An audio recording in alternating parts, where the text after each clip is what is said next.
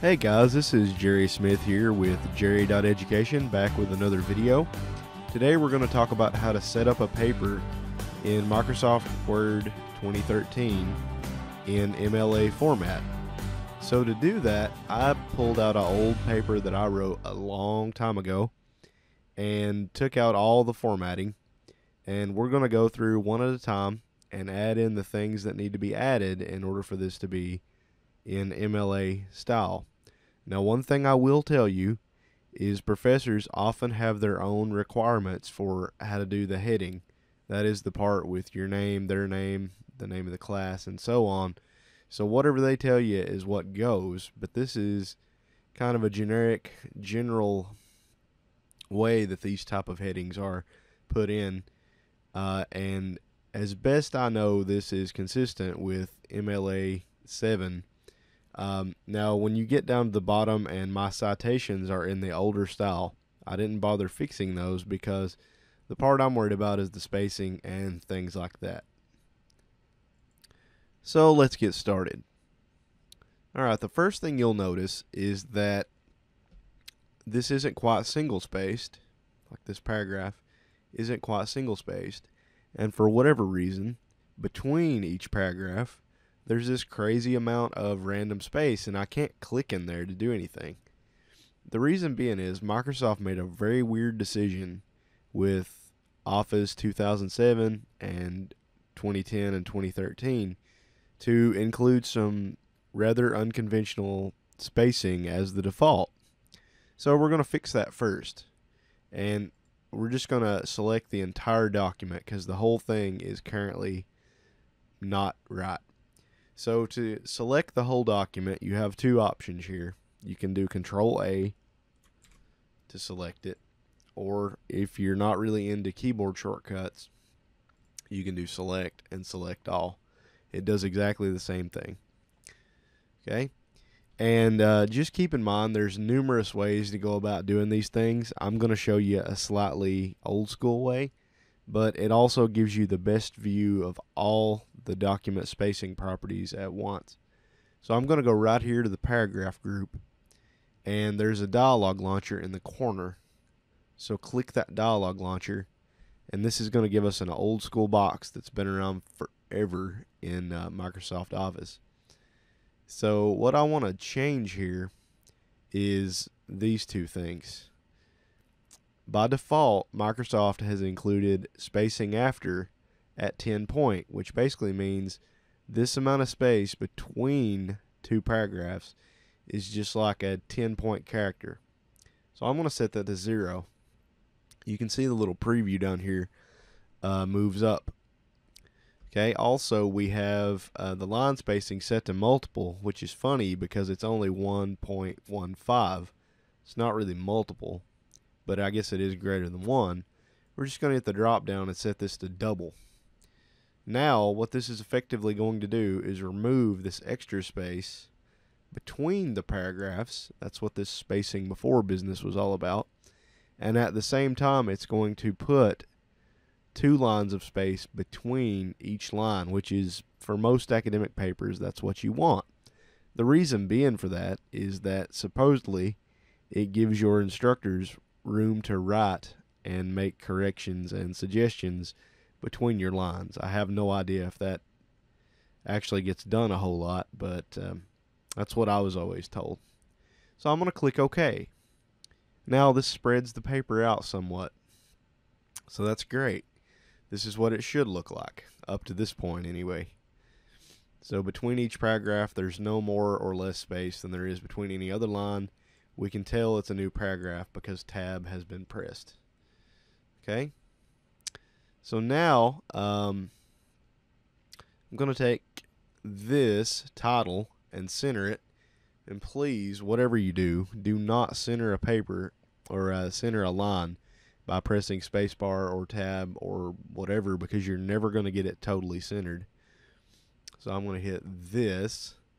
And by the way, I'm going to go ahead and fix this. Most papers that you submit to professors should not be fully justified. So I'm just going to do Control A again. I just now noticed this paper was like that. We're going to set it to the default of left align. Okay, and that's left align. So there's left, center, and right align, and this was full justify or just justify. So now I'm gonna, and I don't have to select the line actually. As long as you're in that line, which is technically a paragraph, you can always click that and center a line. Okay, so now I'm gonna move down to my Works Cited. Okay, and that goes on its own page. By the way, I'm going to show you how to put it on its own page. You'll see that here I just clicked this little icon. You don't have to click this icon to do this, but this thing here is called a pilcrow. And when you click it, it shows all your paragraph marks anywhere where you pressed enter, anywhere you hit spacebar. There's a dot between words. It's really great. You can see here it says page break, and that's because I've added a page break. So I'm going to delete that page break. And what you'll notice is my Works Cited came up on this line. So what I'm going to do is hit enter one time after I get done with my paragraph. Okay. And then to insert a page break, you go to page layout. And right here, there's an option for breaks. Hit the drop down and say page. And that added it back. And we do have one extra place where enter was pressed, so I'm just going to go to the left of that little paragraph mark and press delete. And the delete key, which is not the same as backspace, will delete anything on the right hand side of the cursor. So that's how I got that page break in there. Okay, so I'm going to go back home and we'll turn off the lovely paragraph marks. Also, if you want to do a page break, you can hold Control and press Enter, and wherever the cursor is, it will add the page break. So now with Works Cited, and remember this this citation style is old, so don't use the exact citation style. I would recommend looking up Son of Citation Machine for that. But your Works Cited for MLA or APA should always have a hanging indent of 1/2 inch.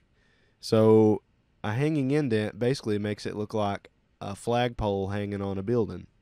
Okay, you're going to have this part will be your flagpole, and then the stuff below it for each line is going to look like a flag hanging from the pole, and there's going to be an indentation about that much.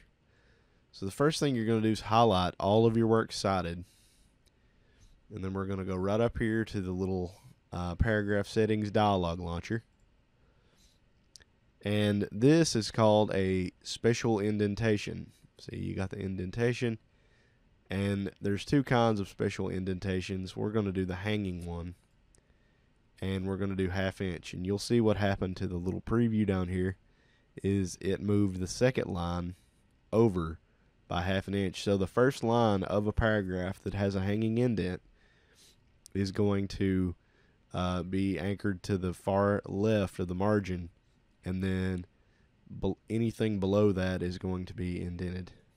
So I'm going to click OK, and there we go. We have a hanging indent, which is what you should have your papers set up like. Another thing I just saw, we need to take Works Cited here and center it. So I'll just click in the paragraph with Works Cited and center it like so. Okay. One more thing I'm going to show you how to add is automatic page numbers, so that it'll have my last name, a space, and then the page number right here in the right part of the header. So to get to the header, which is the thing that will be repeated at the top of all pages, I'm just going to double click. Okay. And then we're going to write a line. There's actually another way to do this, but we're just going to go to the right. So now that we've write a line, I'm going to type Smith and then a space. And what I want to put now is the page number that actually indicates what page I am on.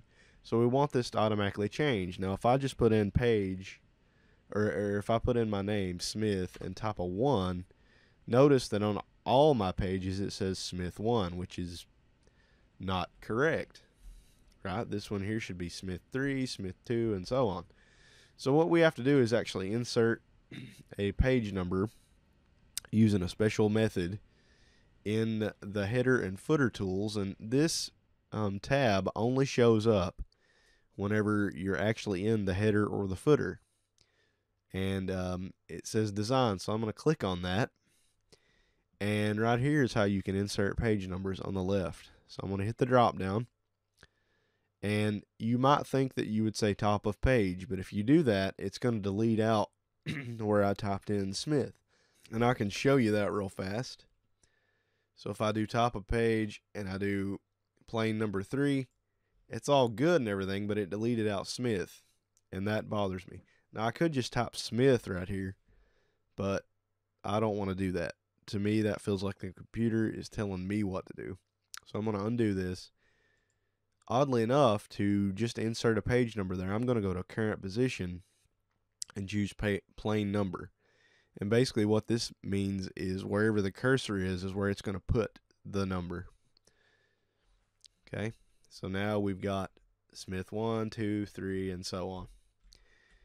Some professors may tell you that they want a different header on the first page. If that's the case, you've got another option up here, different on first page. So I clicked it, and now my first page header is going to be different than all the others. So if they don't want you to put the page number on the first page, that's basically what you do. You set it up for the whole document first, and then choose different first page. And when you do that, it'll go away on the first page. And I guess the general consensus there is that your name is already on the first page, and it is, has your heading and stuff on it. I don't know. It just depends on what your professor tells you. Like I said, they can override anything I'm telling you here. This is just how to technically and physically set the paper up according to the most common method. But I'm going to uncheck this and bring that back so that all of these are the same. Well, there you have it, people. We have taken a MLA paper that was not formatted properly in Word 2013, and we have went through, changed the spacings, we've centered some stuff, we added a page break right here, we set up our Works Cited with a 1/2 inch hanging indent. I'm going to close the header and footer, by the way.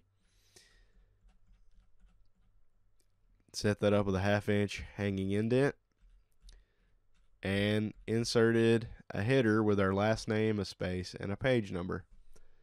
I think that should be enough to get you guys through most MLA style papers that you have to do.